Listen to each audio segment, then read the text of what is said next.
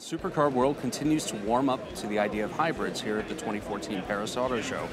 We're here at Paris to take a first look at the most unlikely gas-electric car yet, the Lamborghini Asterion LPI 910-4.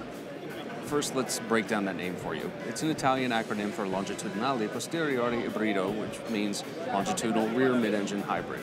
The 910 is for the horsepower, and the 4 for four-wheel drive.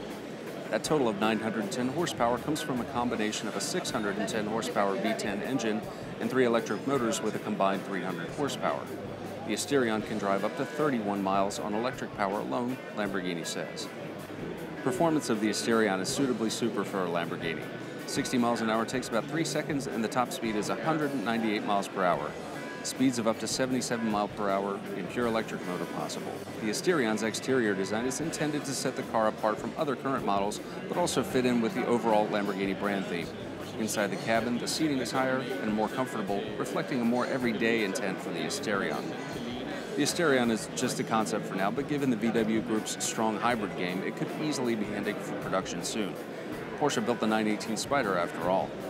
Follow Motor Authority on Facebook, Twitter, and YouTube, and we'll keep you in the loop on further Asterion updates.